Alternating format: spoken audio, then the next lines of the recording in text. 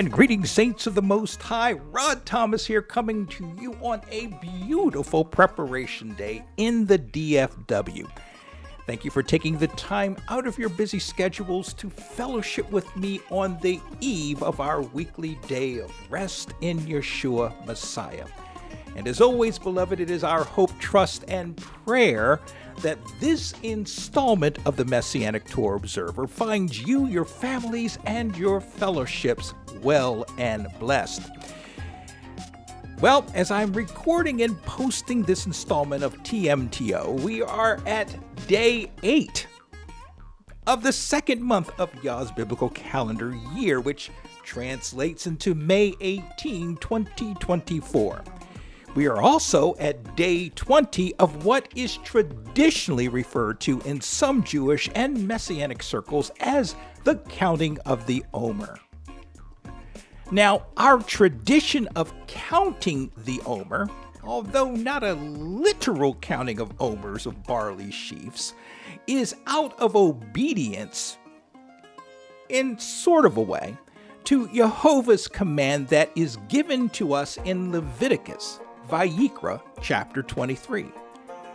And the scripture's translation reads as follows. We're looking at verse 15. And from the morrow after the Sabbath, from the day that you brought the sheaf of the wave offering, you shall count for yourselves 7 complete Sabbaths. Verse 16. Until the morrow after the 7th Sabbath, you count 50 days. Then you shall bring a new grain offering to Yehovah. Again, that's Leviticus chapter 23, verses 15 and 16. So instead of counting 7 weekly Sabbaths as Torah commands, the rabbis in their infinite wisdom came up with a cute little moniker that has become known as the counting of the Omer, or it's actually 50 days or 7 Sabbath weeks.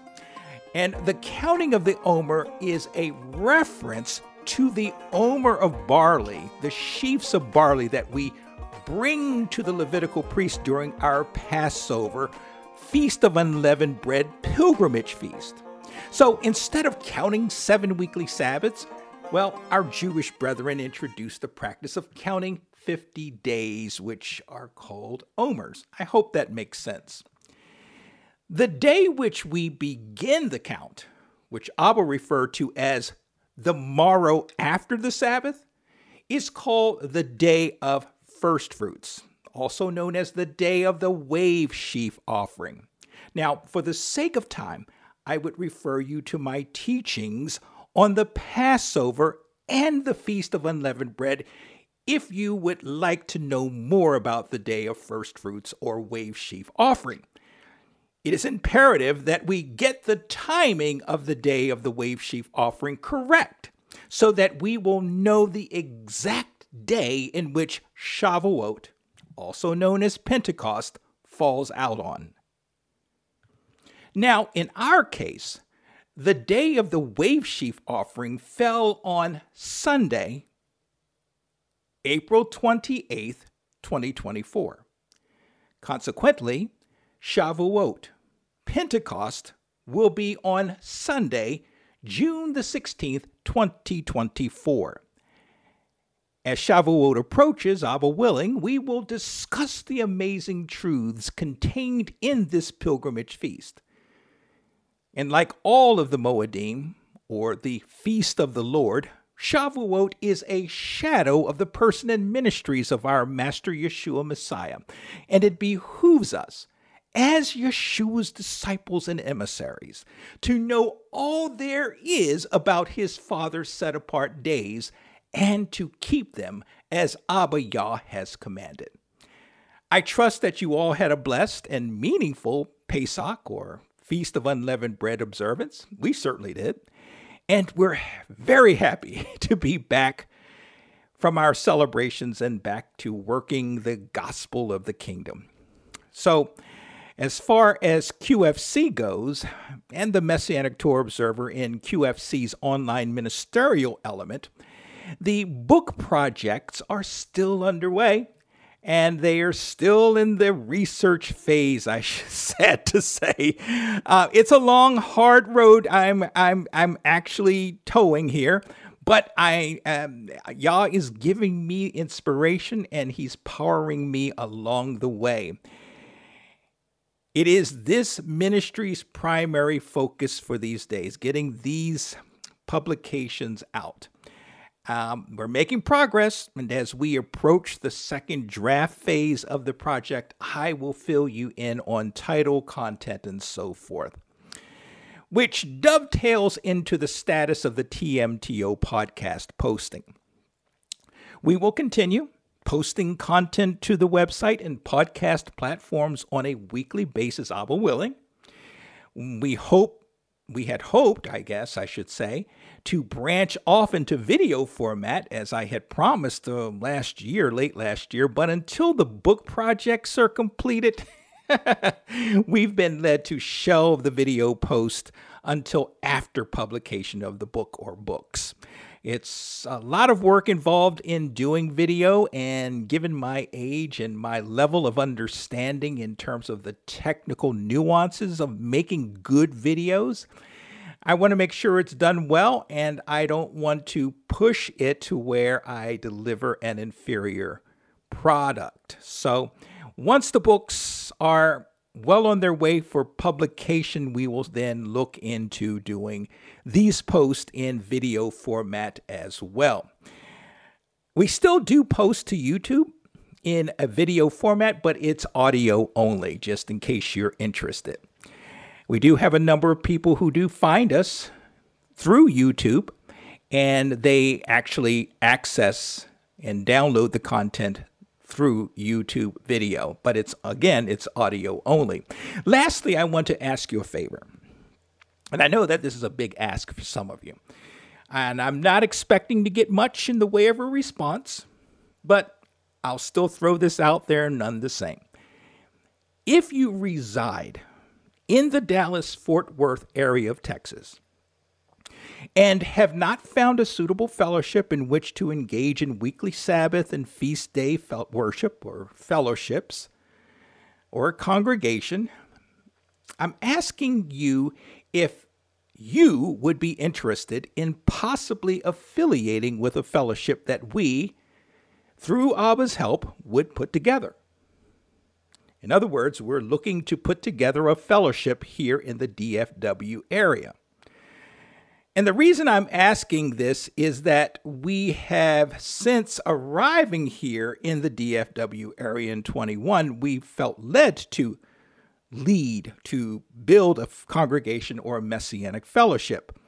And we ourselves are not affiliated with a congregation or fellowship, but we are open to leading a congregation or a fellowship if Yehovah permits. And there is interest. And if this is you, beloved, please shoot me an email indicating your interest to our email address of perceptionwp@gmail.com. Again, it's perceptionwp@gmail.com. And if there is sufficient interest, and Abba is favorable to this, we will go to work to make such a fellowship happen. I know that messianic worship and fellowship opportunities are limited throughout much of this nation, and we want to do our part instead of simply sitting by the way and bellyaching about the lack of opportunity. So let us know. Let us know your thoughts if you reside in and around the DFW area here in Texas. So what do you say we get into God's Word today? This week's discussion will be on the contents of the 132nd parasha, or portion of our 3-year Torah reading cycle. The contents of our discussion today is found in Deuteronomy, Devarim, chapter 8, verses 1 through 20. It is part of the broader annual reading cycle's Ikhev,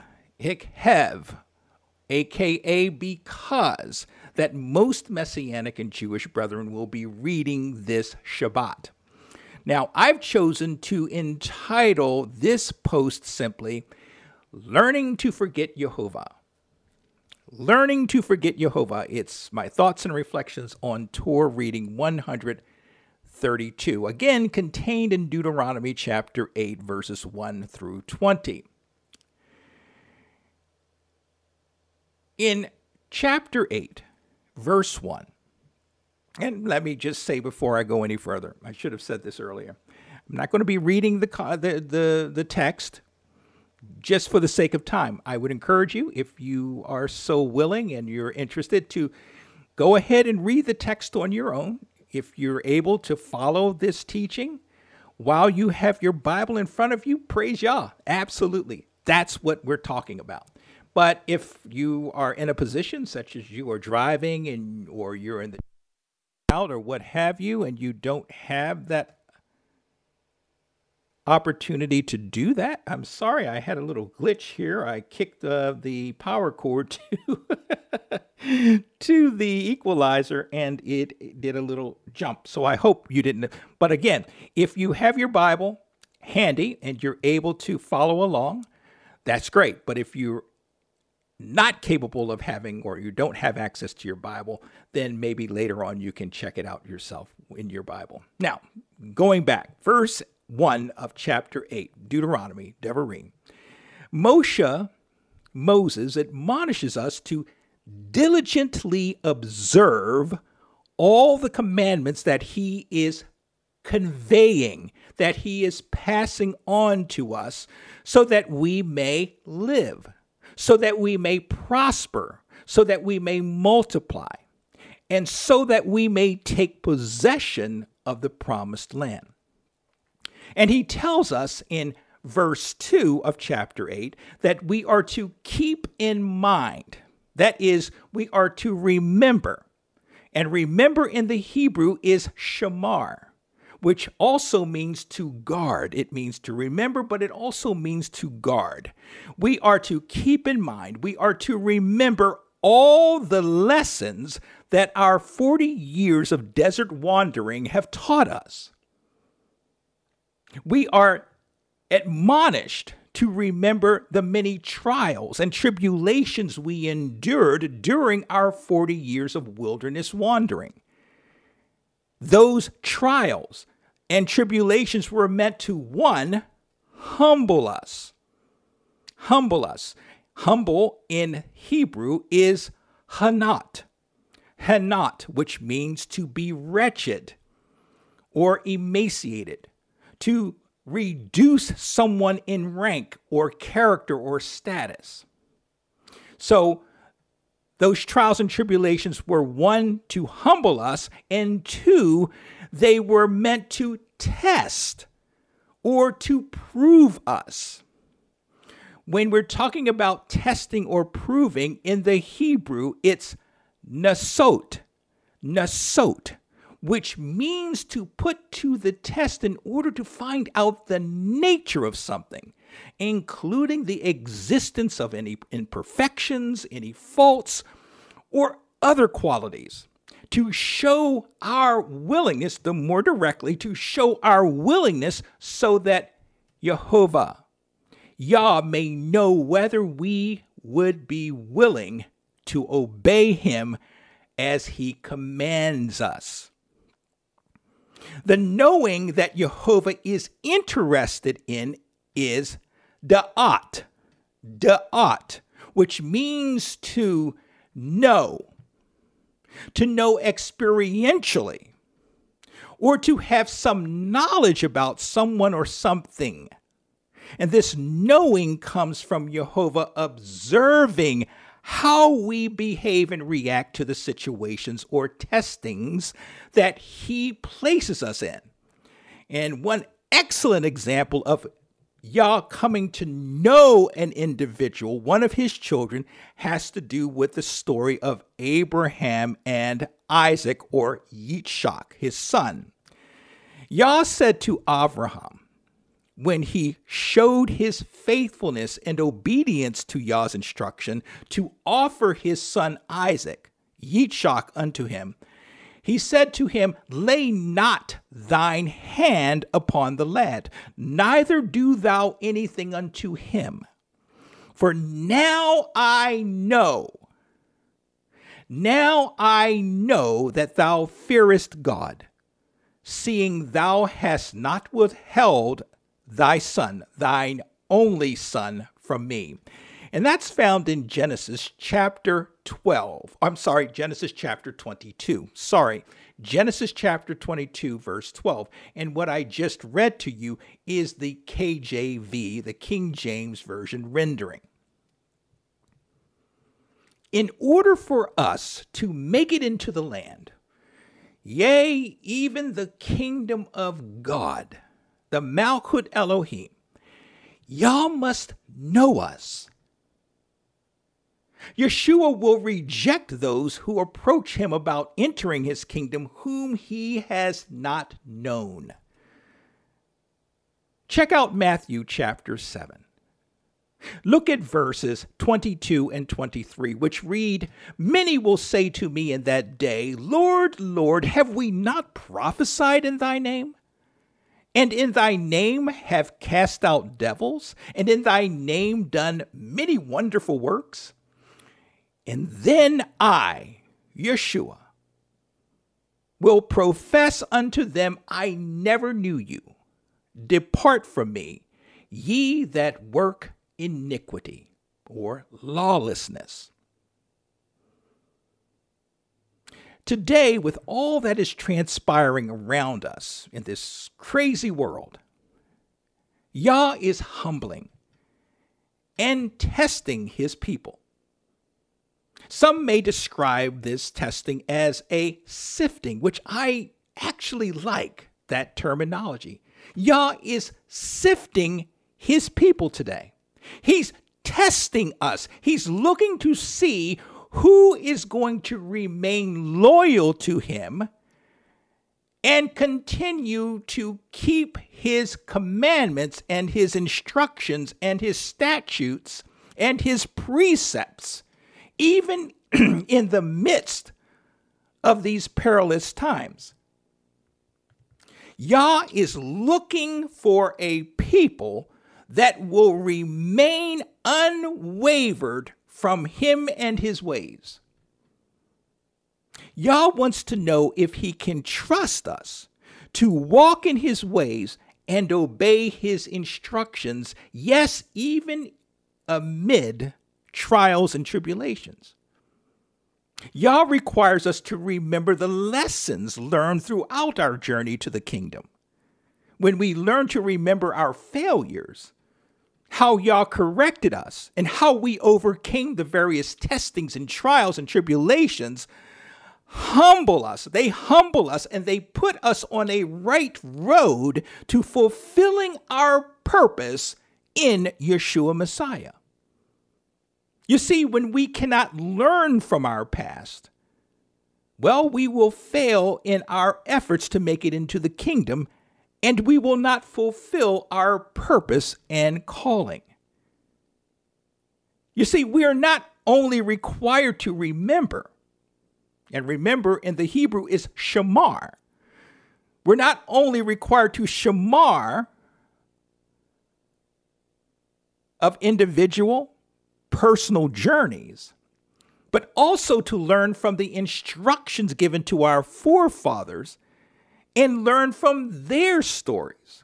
And I refer you to 2 Thessalonians chapter 3, verse 9, as well as 2 Thessalonians chapter 1, verse 6, and 2 Peter chapter 2, verse 6.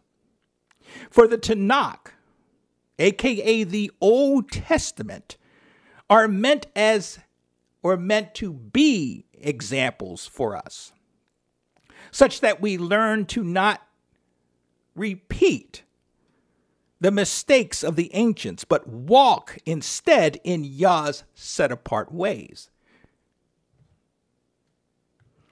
Going back to verse 2 here in chapter 8 of Deuteronomy, the Septuagint reads, "And you shall remember all the way that the Lord your God led you in the wilderness, that he might afflict you and test you, and to discern in your heart, that is to test our mettle, whether you will keep his commands or not.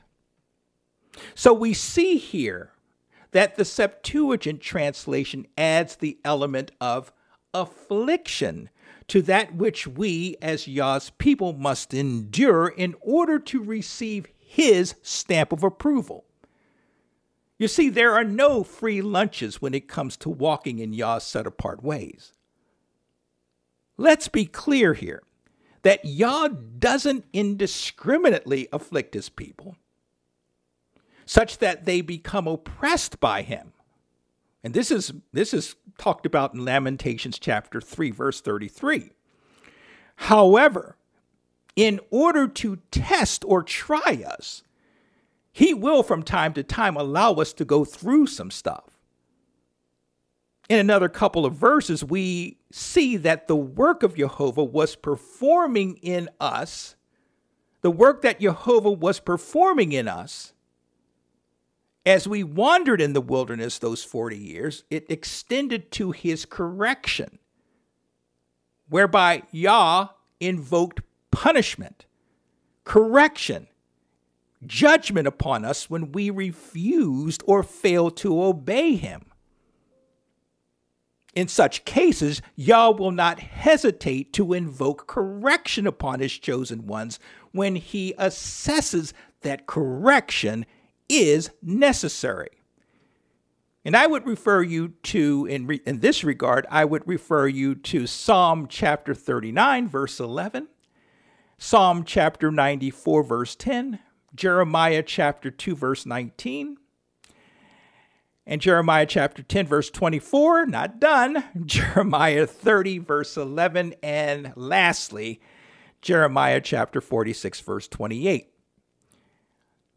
Of this truth, the Hebraist wrote, "For whom the Lord loveth, he chasteneth and scourgeth every son whom he receiveth." And that is Hebrews chapter 12, verse 6, the KJV rendering. Testing and correction, then, are essential elements to our journey, or of our journey, even our sanctification process, our sanctification journey. Moving on, Moses revealed to us in verse 3 of Deuteronomy chapter 8 that our testing and our humiliation involved our going hungry and thirsty for a period. This deprivation of food and water was intended to teach us the essential principle that we must learn to not place our existence solely on physical food, solely upon the consumption of food and water. Yes, food and water are essential, vitally essential for our existence. We die without food, and we certainly die without water. But we also learn that our very existence, especially as his chosen ones, really come by his spoken words. Let me repeat that. We learn that our very existence, especially as his chosen ones, comes only by his spoken words. It was Yehovah alone who provided us food in the form of manna as we journey through the unforgiving desert. He provided us with water from the most unexpected sources, such as from a split rock. This concept of Yah's words being our source of life means that when we give ourselves fully over to Yehovah and we walk exclusively in his prescribed ways, he provides for our physical needs. As long as we heeded his instructions, Yah provided us manna for our sustenance. Exodus chapter 16 and Deuteronomy chapter 8, verse 3. On this very issue, Master Yeshua instructed us, and this is in Matthew chapter 6, and we're looking at verses 31 through 34. The KJV reads, "Take no thought, saying, what shall we eat? Or what shall we drink? Or wherewithal shall we be clothed? For after all these things do the Gentiles seek. For your heavenly Father knoweth that ye have need of all these things." Verse 33, "But seek ye first the kingdom of God, and his righteousness, and all these things shall be added unto you." Verse 34, "Take therefore no thought for the morrow, for the morrow shall take thought for the things of itself. Sufficient unto the day is the evil thereof." So then, to seek first Yehovah's kingdom, aka the promised land as it relates to our ancient cousins, is to live by every word that goes out of the mouth of the Almighty. This is where trusting faith comes in. For all that we've been discussing up to this point comes down to trusting in Yehovah to have our best interest in heart, and that he will provide for our every need. In chapter 8, verse 4 of our reading, Moshe reminds us that Yah's provision extended beyond his provision of manna to sustain our physical bodies during those 40 years of wilderness wandering. He kept our clothing from wearing out and our feet from swelling up. That is, Yah kept us in good physical health. Then in verse 5 of chapter 8, Moshe reveals to us that Yah sees us as his children. And like our own children, throughout their young lives, we must discipline or correct them from time to time. So does Yah to us who are his chosen ones.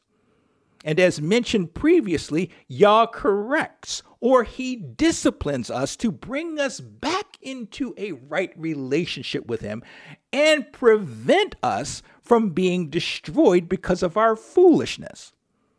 Unfortunately, too many of us, feeling that we've arrived, refuse to accept correction from Abba Yah. The same situation happened over and over with certain ones of our ancient cousins. And so it behooves us to recognize when Yah corrects us and take the correction for what it's worth. If we cannot straighten up and fly right, eventually Yah will leave us to our own devices, as alluded to in Romans chapter 1, verse 28. And we don't want that to happen. Of this, Torah teacher and Messianic author Tim Haig of Torah Resources wrote, "The reason that God chastened Israel is because he loves Israel and has chosen them for himself. A parent who thinks he or she is loving their child by withholding correction is self-deceived. The example of the Almighty is that he disciplined Israel because he delighted in them." And that was from his studies in the Torah, Deuteronomy, page 67 and 68. Ultimately, according to Moshe, it is important for us to keep Yah's commandments. To keep in the Hebrew is samarta, which is to conform one's life to Yah's prescribed ways. So we must learn to walk in his ways. To walk in the Hebrew is laket, which means to live and behave in accordance to Abba Yah's prescribed ways. When we hear talk of halakha in Messianic or Hebrew root circles, we're essentially talking about walking out our faith in accordance to Yehovah's instructions in righteousness, or imitating our Master Yeshua HaMashiach Halakha then is a prescribed manner of living. Now, the problem as it often relates to halakhic practices within Messianic and rabbinic circles is that we are too often led to walk in ways that may not be of Yah's or Yeshua's prescribed manner. Sometimes we Messianics, note Surim, Hebrew rooters, allow ourselves to be led by ways that fall within Judaistic practices. And such Judaistic practices are referred to in Scripture as traditions of the fathers or traditions of the elders. Galatians chapter 1, verse 14. Although there's nothing inherently wrong with enjoying and engaging in certain Jewish traditions, it becomes a problem when those traditions impinge upon the primacy of Torah.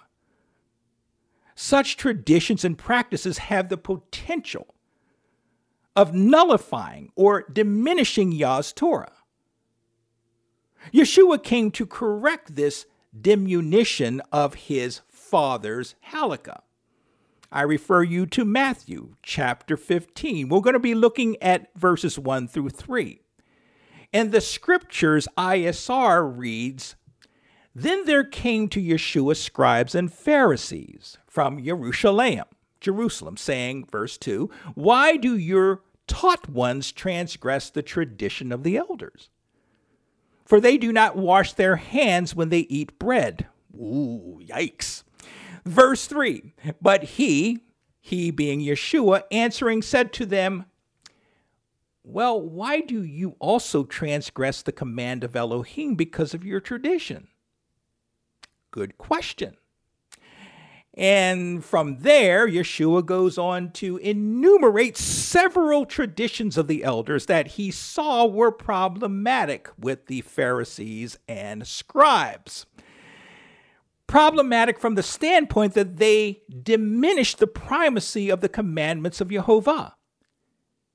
You see, Yah's word stands alone, and it needs no help from us in the form of a contrived fence around it to ensure that we're obeying it. Yah commanded us, do not add to the word which I command you, and do not take away from it, so as to guard the commands of Yehovah your Elohim. Deuteronomy chapter 4, verse 2. The Scriptures ISR rendering. On this very issue, Yeshua declared to his Pharisaic challengers in Matthew chapter 15, verses 7 through 9, "Ye hypocrites, well did Isaiah prophesy of you, saying, This people draweth nigh unto me with their mouth, and honoreth me with their lips, but their heart is far from me. But in vain they do worship me, teaching for doctrines the commandments of men." You see, when the traditions of men supersede the instructions, the commands, the halakha of Yehovah, they diminish and even nullify Yah's Torah and his expectations for his chosen ones. Abba Yah instructed us to neither add to nor take away from his eternal words of life. Deuteronomy 12:32. So it behooves us, as Yah set-apart people, to always question what and why we do the things we do throughout our faith walk. Did Yah instruct us to do the thing that we're questioning? If Yah did not instruct us to do that thing, then why are we doing it? Is doing that questionable thing that did not come from Yehovah causing us to err in our Torah honoring walk? Well, it comes down to determining who we belong to and who we are to obey. Are we to obey the rabbis, the sages, the elders, or are we to obey Yehovah and his son, Yeshua Messiah? This is not to come down on our Jewish brethren, and especially our Messianic Jewish brethren. If you are led to engage in Jewish traditions that are not superseding the primacy of Torah, have at it. Enjoy it. It's a wonderful thing to affiliate and celebrate and worship our Heavenly Father, Yehovah, with our Jewish brethren. But when we allow those traditions to supersede the primacy of Torah, then we have a problem, Houston. Let's move on. In verse 6 of chapter 8, Moshe then tells this second generation to keep Yah's commandments by 1, walking in his ways, and 2, by fearing him. Now, I posted a discussion on what it means biblically to fear Yehovah back on February 9th of this year, entitled Learning to Fear God and Receive His Peace, Israel's Inextricable Link to Our Salvation, Part 4. In that discussion, I went into detail what it means to biblically fear the great I Am. And I would humbly encourage you to either read or listen to that post if you've not already done so. Indeed, the whole duty of man, beloved, according to Solomon, is to 1, fear God, and 2, keep his commandments. Ecclesiastes chapter 12, verse 13. And so if we can do these 2 things, fear God and keep his commandments, if we can do those 2 things throughout our lives, of course with the leading and guiding and correction of Yah's Holy Spirit, then we cannot help but make it into the kingdom of Yehovah. Praise Yah. Now, going into verses 7 through 10 of chapter 8 here in Deuteronomy, Moshe reminds this second generation of what they were pursuing. And what they were pursuing is their version of the kingdom of Yah, the commonwealth of Israel flourishing in the promised land. The promised land was everything that they could imagine and more. And Moshe wanted to make sure that they did not foul up their chance to make it into and remain prosperous in the land of promise.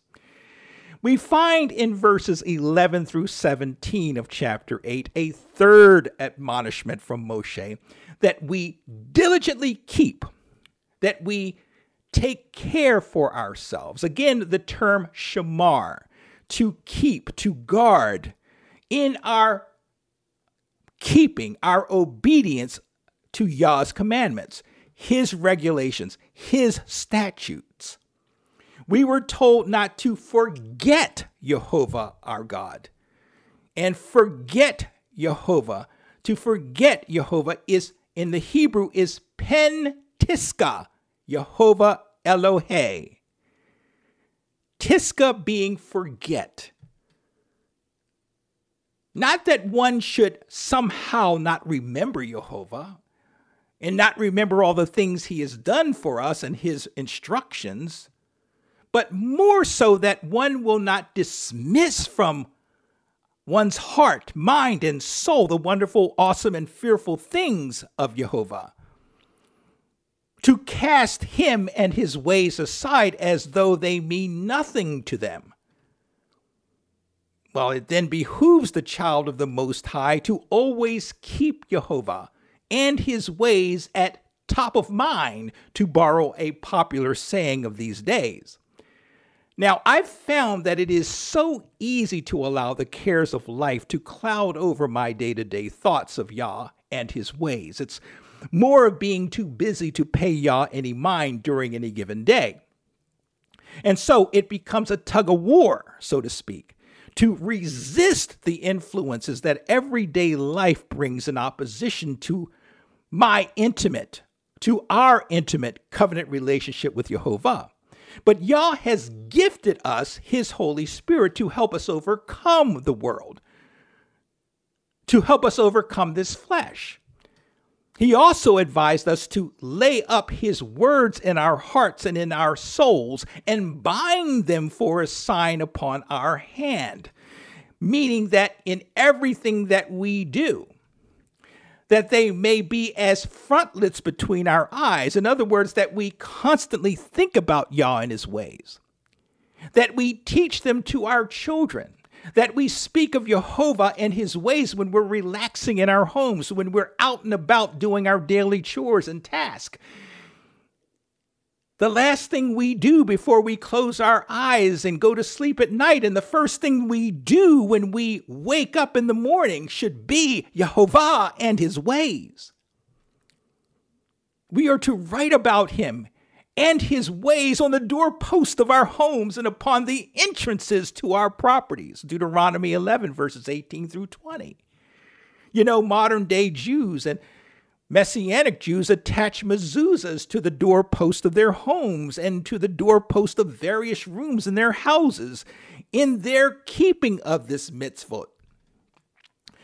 We ourselves have installed mezuzahs in our homes for years to establish for ourselves and any who may come into our home what is the most important thing to us in our home.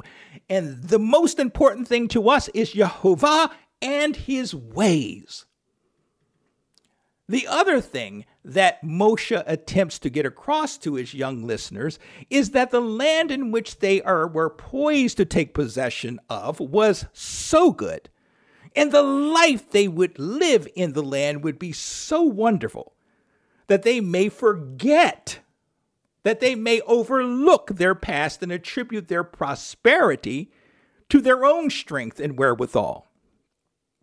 And if this were to happen once they've settled in the land, well, Moshe knew that they would run the risk of forgetting, aka Tiska, forget all that Yehovah had done for them and all that Yehovah continues to do for them. Yah declared through Moshe, and this is in Deuteronomy 8:18, but thou shalt remember Yehovah thy Elohim, for it is he that giveth thee power to get wealth. This applies to each of us today. With all the modern conveniences most of us have at our disposal these days, it is very easy to lose sight of Yehovah's keeping and provision. This then becomes a perpetual battle of the flesh for the child of Yah, whereby he or she must learn to keep at the forefront of their minds that Yehovah is their everlasting portion, and he has and continues to provide for all their needs according to his riches in glory. But Moshe warns that if we forget, that is, if we tiska Yehovah our God, and we pursue other gods, we will perish. Deuteronomy 8, verses 19 through 20. And indeed, our ancient cousins did that very thing, and they suffered grievously for their neglect and foolishness. For us today, we may not go into idol worship and serving Hasatan directly when we overlook Yehovah and his ways. What the Christians popularly call backsliding, which is a descriptor of turning away from Yah, but we will invariably worship, one way or another, the things of this world, and the tugs and pulls of our flesh will invariably cause us to tiska Yehovah. Our minds will be moved away from Yehovah and onto ourselves and onto the cares of this life. And that, beloved, can lead only to our destruction, spiritual and even physical destruction, if not corrected in time. And so it behooves us to remember Yehovah and his ways at all times. Whatever it takes for us to accomplish that, we must do. And that's why, according to Haig, that we must be careful to not only obey Yehovah and his ways, but to guard them. That is, to shamar them as well. If the world causes us not to guard the things of Yah, to hold them as sacrosanct in our lives, I should say, quote, we may, this is Haig speaking, we may render ourselves unable to perform what God commands. Therefore, Haig continues, guarding the commandments is equally important with doing them. The one precedes the other. And that's, again, out of Haig's commentary on Deuteronomy, this time page 65. Ladies and gentlemen, I'm convinced the reason that so many of us are going through such difficult times these days is because the lives we live have conditioned us to forget, to tiska Yehovah. We're either not fearing Yehovah and not keeping his instructions in righteousness, or we've convinced ourselves that we've arrived and have no need of Yah and his ways in our lives. And as I alluded to earlier in this discussion, it's easy to forget Yehovah, especially when life throws us curveballs that have that tendency to take our eyes, hearts, and minds off of the Almighty and his ways. And when we take our eyes, hearts, and minds off the Almighty and we cast them instead on others or upon our situations, well, we place ourselves in both physical and spiritual harm's way. Moshe taught that we are not to live by bread alone, but by every word that proceeds from the mouth of Yehovah. That is a reiteration in Matthew by our Master Yeshua. Matthew 4, verse 4, and Luke 4, verse 4. Furthermore, we must learn to place Yah in the forefront of our hearts, souls, and minds so that we do not tiska, so that we do not forget him and his ways. That means rehearsing over and over in our hearts and minds and souls the glorious things he has done and that he continues to do for us. And that's why it's so important, beloved, to honor the weekly Torah readings. It's not a commandment. I'm not saying that, but it's an important practice and tradition that is good. Honor the weekly Torah readings and not forsake the assembly of ourselves one with another. Hebrews 10:25. You see, the weekly Torah readings teach and remind us of the glorious things Yehovah has done and is currently doing for us. They are, as Paul reminded his protege Timothy, profitable for doctrine, reproof, correction, for instructions in righteousness, such that we may be perfect and thoroughly furnished unto all good works. 2 Timothy 3, verses 16 and 17. When we assemble ourselves together each Shabbat and throughout the week in our various assemblies and fellowships, we exhort one another and we are empowered to effectively take on the days of the week that are ahead of us. Just these two things alone go a long way towards combating our forgetfulness towards Yehovah. It all comes down to seeking first the kingdom of Yehovah and his righteousness. Matthew 6, verse 33.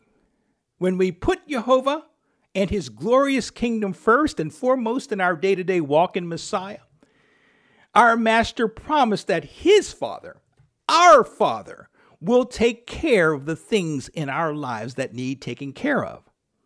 Beloved, it's more than not working on the Sabbaths.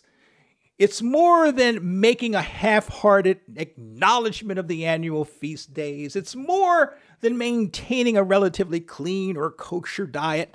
It's about fully immersing ourselves in Yah and his ways. It is about keeping him at the top of our minds continuously throughout each day of our lives and keeping all the commandments. Which commandments? All of the commandments that apply to us as individuals and as a collective. And it's about imitating our Master Yeshua Messiah on every conceivable level. Yehoshua is our example. He's our hope, our goal, our North Star, if you will.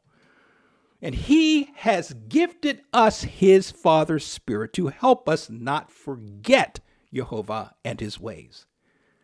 If we feel that we don't have Yah's indwelling spirit in sufficient quantities to help us make it through our days, well, all we have to do is ask the Master for it. One of the many reasons, according to Master Yeshua, that we fail in having the abundant life that he promised us is that we don't ask him for that which we desire and need.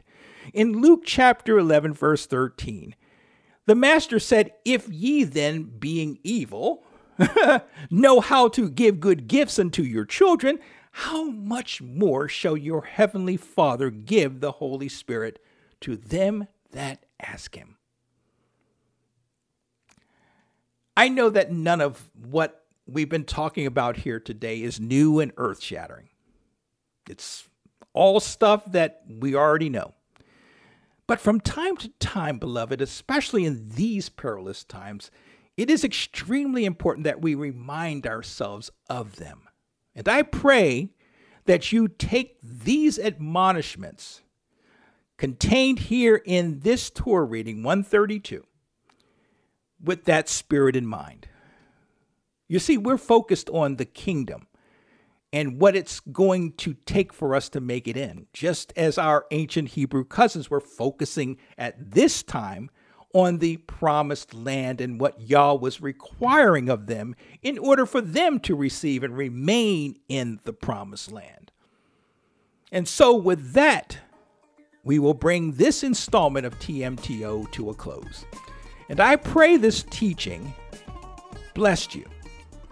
And I would encourage you to go on over to our website, the MessianicTorahObserver.org, access the transcript of this teaching, which will aid you in conducting your own study of this reading as you are so led. But until next time, may you have a blessed day of rest and an overcoming week in Messiah. And above all, beloved, may you be most blessed, fellow saints in training. Shalom.